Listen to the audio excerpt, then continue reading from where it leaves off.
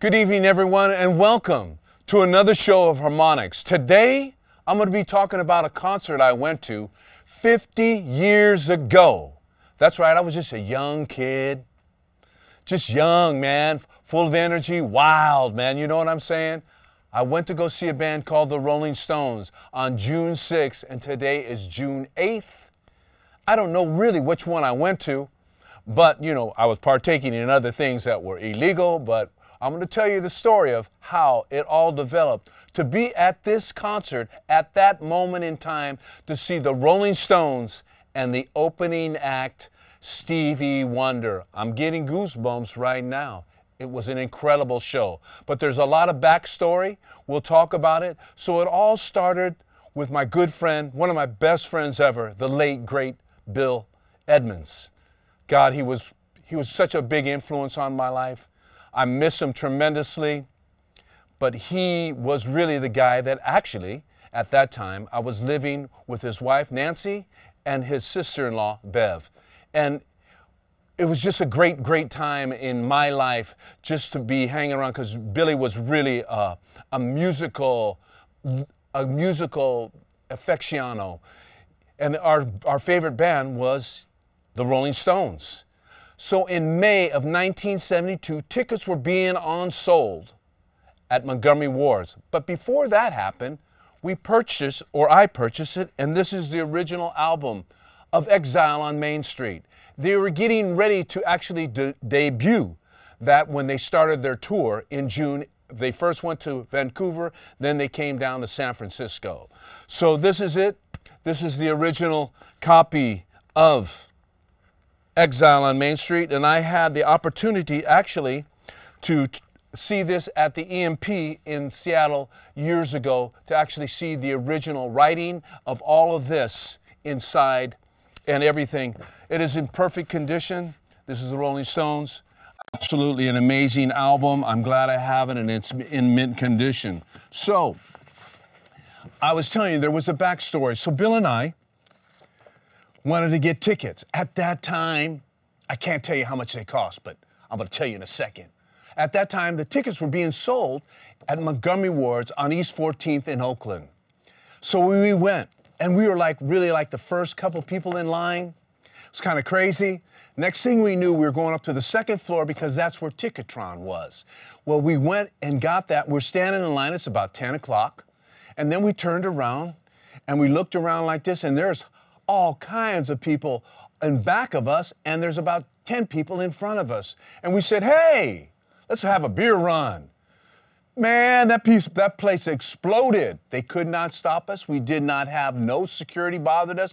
There was beer, there was wine, and we were partaking in, you know what, that's legal today. We were smoking up a storm. Man, the music was going on, but it wasn't the Stones, it was Montgomery Ward's music. But man, the things were happening. It was just a beautiful thing. We purchased our ticket. Bill and I purchased 4. And they were only $5 a piece. Can you imagine seeing the Rolling Stones for $5? That's right, it was $5. So we were so excited. That was in May, and we talked about it, and we listened to the album on numerous times. And we were, you know, it's just like to be in that environment at that time. And I had to do this because I was thinking of Bill a while back and all the things that we grew up at. We went to kindergarten together. We went to junior high together. We went to high school together. You know, a musical influence on me, and he's still a musical person that I still keep in my soul and in my spirit. Billy was great. Love you, Billy. Peace. So let's get to what happens. So we jump in the car on either June 6th or June 8th. Today's June 8th, so I'm going to say we're at June 8th, but I think we were at the first one, but I really don't know. But we went, and we went to Winterland on Steiner. Oh my goodness. When we got there, we were kind of good. We were in a good position in the line. We were right up against the Winterland wall, hanging out with a bunch of people. It was just a great scene. Not too much security, but there was security. People, if you watch, people had crossing blocks and things because it was an event. The Rolling Stones hadn't come to America after the fiasco at Altamont in 1969. And you know how that ended.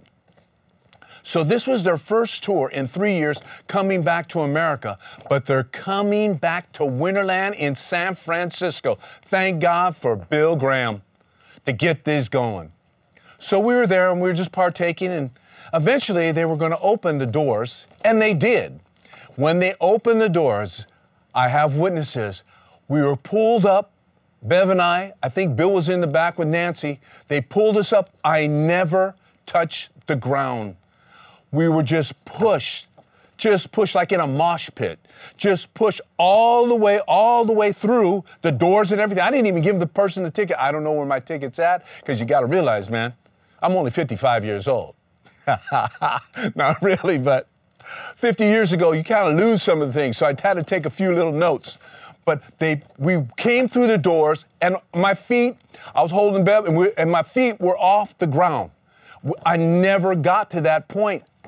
Where we ended up was right in the middle of the stage, on stage left. If you're looking at the stage, you'd be seeing it as right.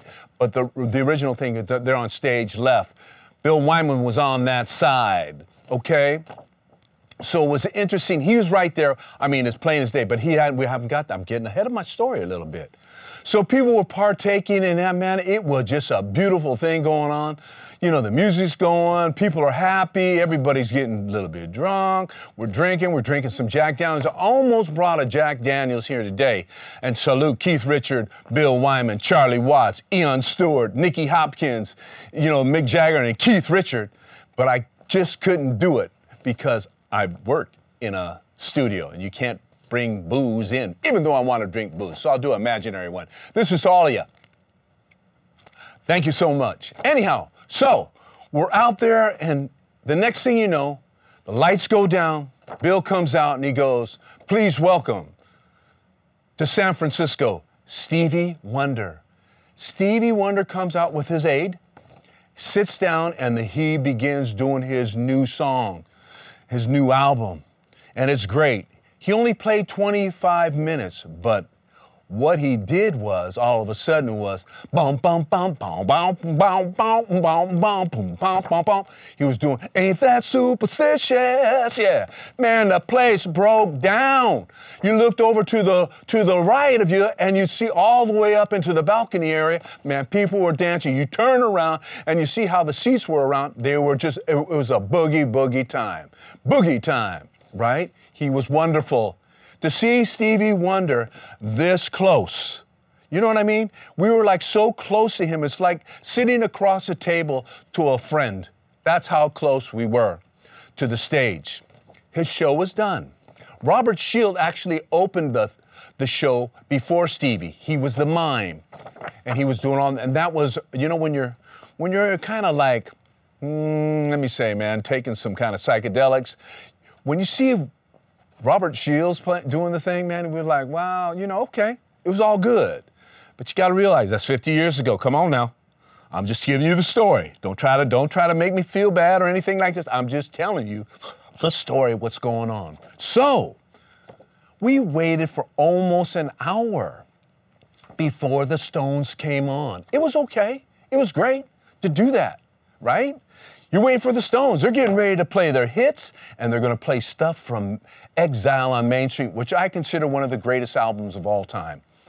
The concert of them. So we turned around, and you got to realize there wasn't a lot of security back then like it was today. I turned to my left, and here they come. Jagger, Keith Richards, Charlie Watts, Bill Wyman, Mick Taylor, all these, the Stones themselves are walking up to the stage. Let me tell you, they get up, they come up on stage. Bill Wyman's right in front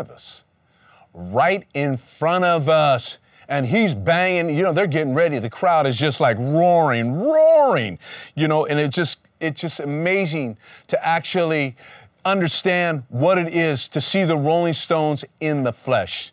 They're the greatest rock and roll band. They're still going at it. In my mind, this was the greatest concert I've ever seen, and I've seen hundreds of shows, but this one is number one. Paul McCartney comes in a close second, but there's Zeppelin, Van Halen. There's been so many great shows that I've seen in the San Francisco Bay Area. And anybody who's lived in this time, you see Peter Frampton with Humble Pie, you've seen Albert Collins, all of them. Chuck Berry, Miles Davis, all because of Bill Graham. What Bill Graham, there should be a statue for Bill Graham and Jerry Pompili. But they were so great. And here they come on stage, and the place, it's deafening. People are screaming, you know, just like in 64, 65, when they came out, the British invasion. It was so loud, it was deafening. Well, what happens is Bill Wyman's right in front of us. Next thing I know, we're talking with Bill Wyman. And it was like, he goes, thanks, mate, thanks, guys. So friendly. And then they just busted into their set. They started out with Brown Sugar. They finished with Bitch. Then they went Rocks Off, Give Me Shelter, Happy, Tumbling Dice, Love in Vain, which I really like. I liked all the songs that they did in the set, but they did Love in Vain. And if you listen to their albums when they do Love in Vain from the 69 New York Madison Square Garden tour back in 69, it's a Robert Johnson cut. They refined it a little bit, but that song's a great song, one of my favorites. You know, then they did, come on down, sweet Virginia. You know what I mean? That just broke me down. And then all of a sudden they did a song that we all sing once in a while. You can't always get what you want. And you know what? In this life that we live in right now, you can't always get what you want. Houses are expensive. The world is going a little bit crazy, but today I'm just talking and celebrating about what's going on. And this, I'm bringing a little history back to you. They went down to one of my favorite songs, and I wish that we could do that song by Band Blue Voodoo, but we might not. It's called All Down the Line. All down the line. Oh, shoot. Damn, it was great. Then they unwinded it, and they did a song that I know you all have seen Mick do. And they were great. They had Bobby Keys, you know, on saxophone, Nicky Hopkins, Ian Stewart. They did Midnight Rambler, which I consider one of the classic extended songs that the Stones do. They do that a lot, but they were just great. Jagger was amazing. Keith Richard with his little blonde hair on the side, you know, that little, how you have that little tint, make it look good, man. He was great. You know, Keith he looked decadent, man. I don't think he had all his teeth yet, or didn't have some. You know how Keith was, you know, he's all like that. Keith was just a bad character, had a little, you know, shark tooth and all that. They did Bye Bye Johnny. Then they did Rip That Joint. Did Jumpin' Jack Flash. Jumpin' Jack Flash is another great song. And they finished their set with Street Fighting Man. Street Fighting Man is still an anthem from the 60s, and it's probably still the same thing that's happening today in our own world. It's a significant song still, Street Fighting Man. The Rolling Stones, in my opinion, have changed the dynamic. They're really one of the first to actually have huge concerts. If you really watch their longevity, from 63 to present day, or from 62, I should say. They're celebrating this year 60 years of being together with seriously, only 3 changes from their band. 3 changes. Mick Taylor, who took the spot of Brian Jones, who was by himself great. Ronnie Wood, who took Mick Taylor's spot. Charlie Watt, who now is not with us anymore. Now you have Stephen Jordan. They are still a machine. They are still a band to be recognized. They are still the best rock and roll band in the world, and they still do it. They said that a long time ago. Keith Richards said that a long time ago. If I was, I'd be up in a small little blues club someplace. And they have done that. They have always gone to their roots. You got to realize in 1965, they had the #1 hit called Satisfaction. They wouldn't go on Shindig, not unless Howlin' Wolf was the main artist, was the headliner. It was the first time in history of television that a black blues musician was the main attraction. Howlin' Wolf, that's how much they respected the blues and how much they have given back. Muddy Waters, Howlin' Wolf, Willie Dixon, all of them. They still keep that in their soul. It's still there. So this show that I seen in 1972, Exile on Main Street, and it was called STP, Stones Touring Party. And man, you know that had a lot of debauchery going on, a lot of booze. We're gonna send out 3 pictures that you can see that was taken by a great photographer named Jim Marshall, who was my friend. And we'll just do 3 that I have got from Jim, the late, great Jim Marshall. So in closing, I think that everybody should listen to some of the Stones albums. Listen to Exile on Main Street. I also like to dedicate all of this to all you Stone fans out there, and there's millions of you, millions. I like to also dedicate this segment that I'm doing to all the lovely people that I grew up with in Oakland, California, and that's seen shows with me in concerts, because this is a time about being in love and respecting each other. I want to thank the late, great Bill Edmonds for turning me on to so much music, and he's still spiritually in me. I want to thank Nancy and Bev for all what they did for me when I was a young punk kid. Man, it was great knowing them, and it was great. I want to thank Troy Fraternity and so many others. I can't name everybody. I can name Augie Caraway and Patty and all them, you know, my beautiful wife, Victoria. But the bottom line here is this concert in 1972 in San Francisco was the greatest concert I've ever seen in my life. It is #1 because the Stones were I am right there in front of them. And they were right there, and they kicked ass. Thank you for listening. Thank you for supporting Harmonic all these years. We're in our 13th year. I'd like to thank my other Time Lords, Sujoy Sakar, because without Sujoy Sakar, I wouldn't be in front of you right now.